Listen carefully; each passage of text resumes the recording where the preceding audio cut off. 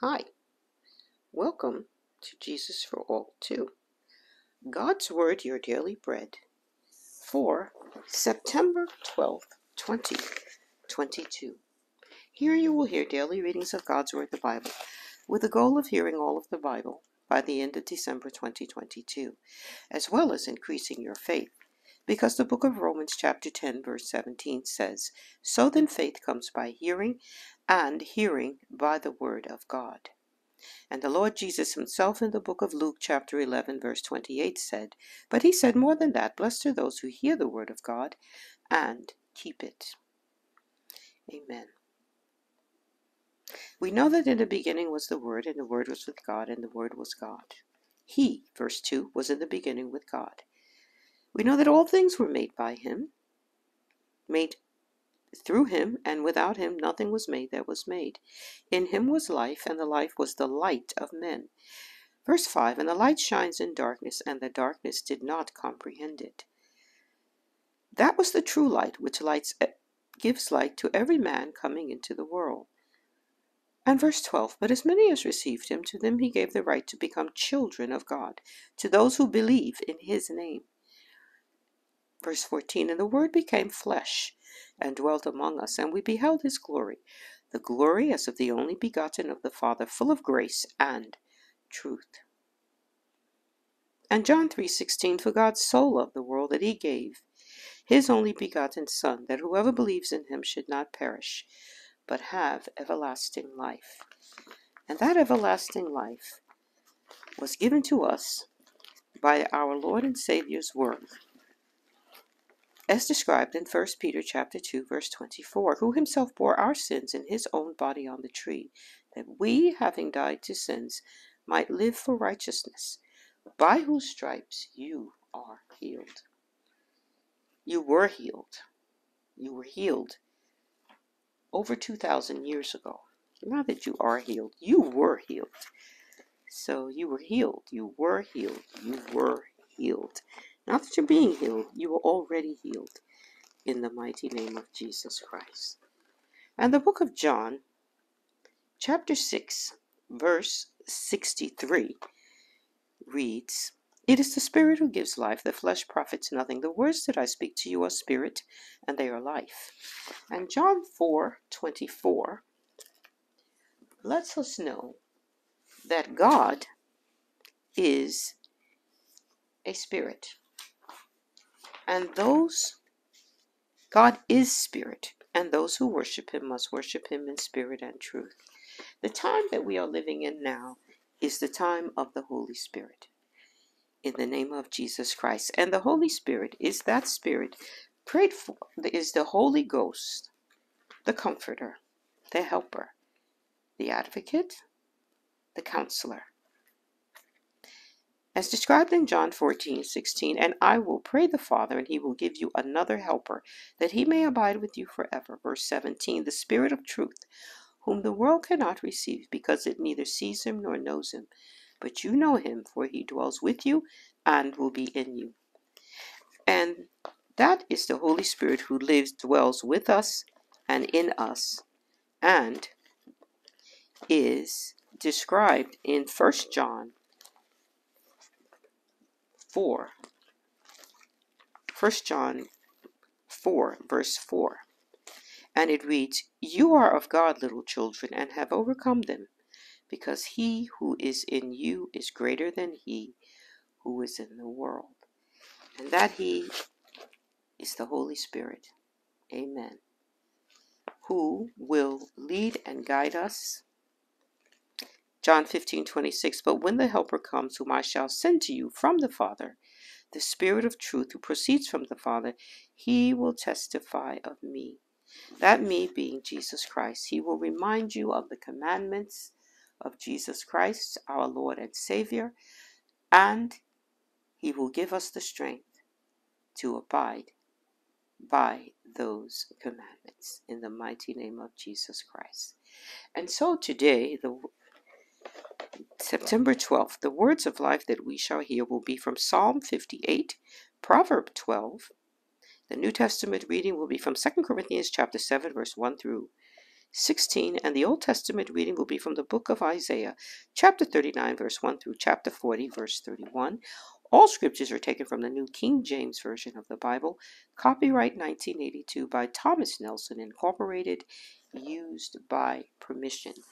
And now Psalm 58, a psalm of David, and it reads, Do you indeed speak righteousness, you silent ones? Do you judge uprightly, you sons of men? No, in heart you work wickedness. You weigh out the violence of your hands in the earth. The wicked are estranged from the womb. They go astray as soon as they are born, speaking lies. Their poison is like the poison of a serpent. They are like the deaf cobra that stops its ear, which will not heed the voice of its charmers, charming ever so skillfully. Break their teeth in their mouth, O God. Break out the fangs of the young lions, O Lord. Verse 7, Let them flow away as waters which run continually. When he bends his bow, let his arrows be as if cut in pieces. Let them be like a snail, which melts away as it goes, like a stillborn child of a woman, that they may not see the sun. Verse 9, Before your pots can feel the burning thorns, he shall take them away as with a whirlwind, as in his living and burning wrath. The righteous shall rejoice when he sees the vengeance. He shall wash his feet in the blood of the wicked. Verse 11 and last. So that men will say, Surely there is a reward for the righteous. Surely he is God who judges the earth. Amen. In the mighty name of Jesus Christ, this word is already blessed. And I pray that every hearer is also blessed in the hearing. In the mighty name of Jesus Christ, we have prayed. And now Proverb 12. And it reads, Whoever loves instruction loves knowledge, but he who hates correction is stupid. A good man obtains favor from the Lord, but a man of wicked intentions he will condemn. A man is not established by wickedness, but the root of the righteous cannot be moved. An excellent wife is the crown of her husband, but she who causes shame is like the rottenness in his bones. Verse 5, The thoughts of the righteous are right, but the counsels of the wicked are deceitful. The words of the wicked are lie in wait for blood, but the mouth of the upright will deliver them. Verse 7, The wicked are overthrown and are no more, but the house of the righteous will stand. A man will be commended according to his wisdom, but he who is of a perverse heart will be despised. Better is the one who is slighted, but has a servant, than he who honors himself but lacks bread. A righteous man regards the life of his animal, but the tender mercies of the wicked are cruel. He who tills his land will be satisfied with bread, but he who follows frivolity is devoid of understanding. Verse 12, The wicked covet the catch of the evil man, but the root of the righteous yields fruit.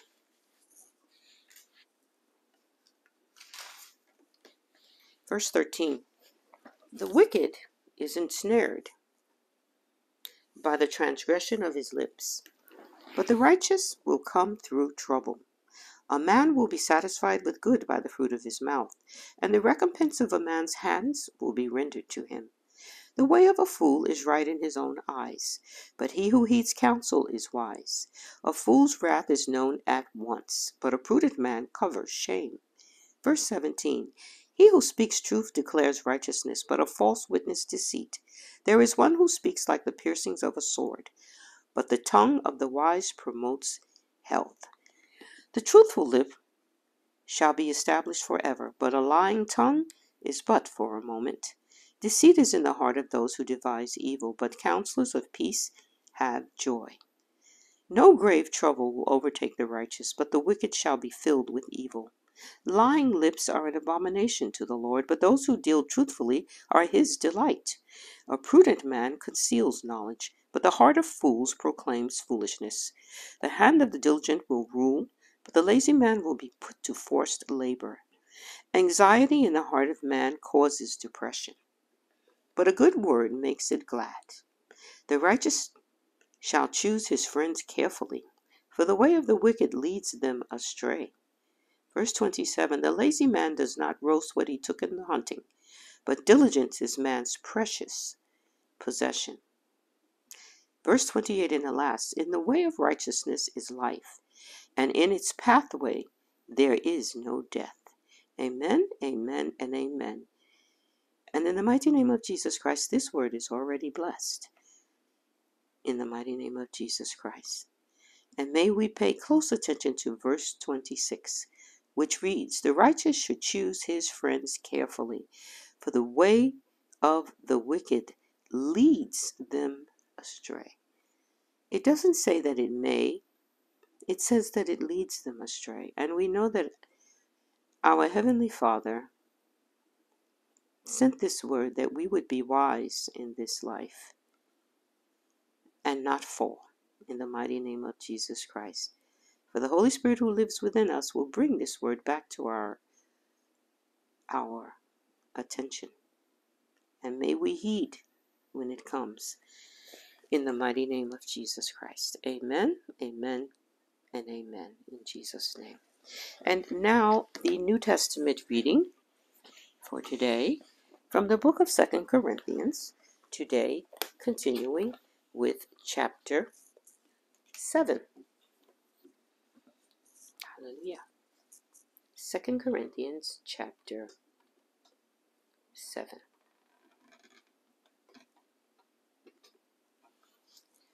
And it reads,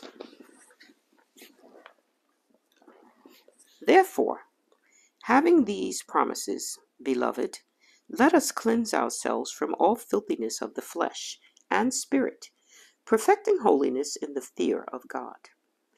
Open your hearts to us. We have wronged no one. We have corrupted no one. We have cheated no one. I do not say this to condemn, for I have said before that you are in our hearts, to die together and to live together. Great is my boldness of speech toward you. Great is my boasting on your behalf. I am filled with comfort. I am exceedingly joyful in all our tribulation. Verse 5, for indeed when we came to Macedonia, our bodies had no rest, but we were troubled on every side. Outside were conflicts, inside were fears. Nevertheless, God, who comforts the downcast, comforted us by the coming of Titus. Verse 7, and not only by his coming, but also by the consolation with which he also comforted in you, when he told us of your earnest desire, your mourning, your zeal for me, so that I rejoiced even more. For even if I made you sorry with my letter, I do not regret it, though I did regret it, for I perceive that the same epistle made you sorry, though only for a little while. Now I rejoice, not that you were made sorry, but that your sorrow led to repentance. For you were made sorry in a godly manner, that you might suffer loss from us in nothing. Verse 10, for godly sorrow produces repentance leading to salvation, not to be regretted, but the sorrow of the world produces death. For observe this very thing, that you sorrowed in a godly manner. What diligence is produced in you? What clearing of yourselves? What indignation? What fear? What vehement desire? What zeal? What vindication? In all things you proved yourselves to be clear in this matter. Verse 12, therefore, although I wrote to you, I did not do it for the sake of him who had done the wrong, nor for the sake of him who suffered wrong, but that our care for you in the sight of God might appear to you. Verse 13, therefore we have been comforted in your comfort, and we rejoiced exceedingly more for the joy of Titus, because his spirit has been refreshed by your will, by you all. For if in anything I have boasted to him about you, I am not ashamed, but as we spoke all things to you in truth, even so our boasting to Titus was found true. Verse 15, and his affections are greater for you as he remembers the obedience of you all, how with fear and trembling you received him. Verse 16 and last, therefore I rejoice that I have confidence in you in everything. Amen, amen, and amen. And in the mighty name of Jesus Christ, this word is already blessed. Hallelujah, and glory to God in the highest.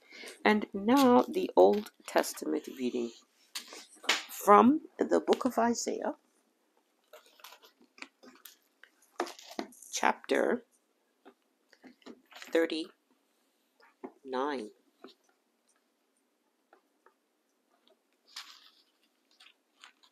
The book of Isaiah, chapter 39. And it reads, At that time Merodach Baladan, the son of Baladan, king of Babylon, sent letters and a present to Hezekiah, for he heard that he had been sick and had recovered. And Hezekiah was pleased with them, and showed them the house of his treasures, the silver, the gold,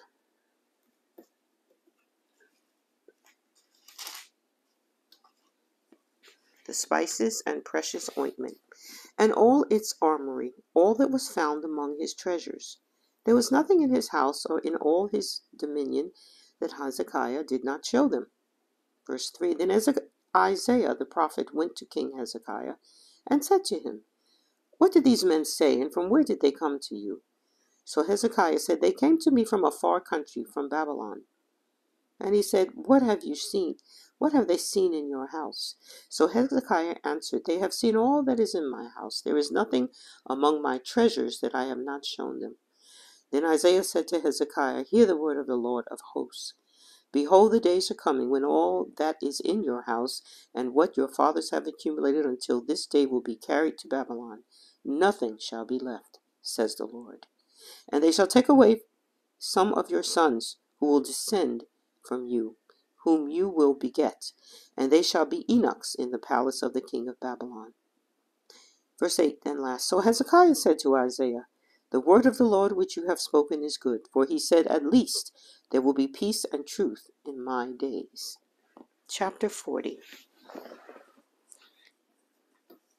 Comfort, yes, comfort my people, says your God.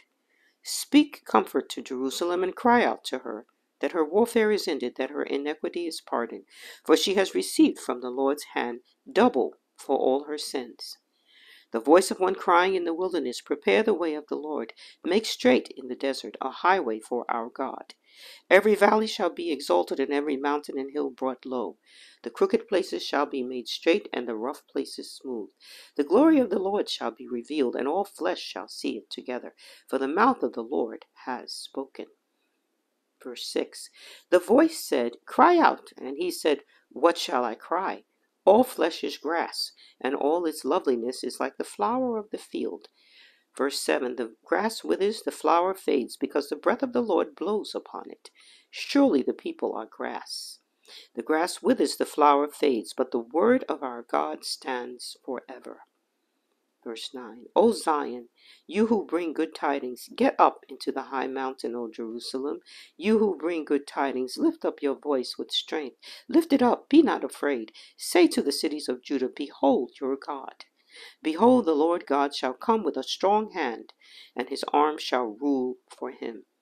Behold, his reward is with him, and his work before him.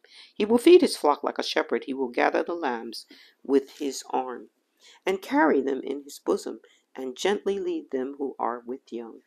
Verse 12, Who has measured the waters in the hollow of his hand, measured heaven with a span, and calculated the dust of the earth in a measure, weighed the mountains in scales, and the hills in a balance?